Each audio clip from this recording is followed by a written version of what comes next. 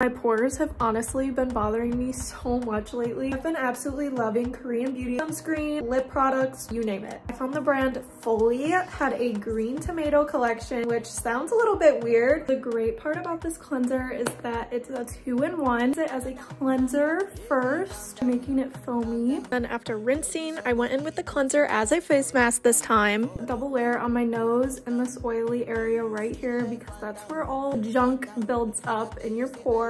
After the face mask, I finished off the rest of the skincare. I used the matching toner, serum, and cream, which I'd say are very refreshing and feel icy cold. Make sure to check out Fully for your next skin reset.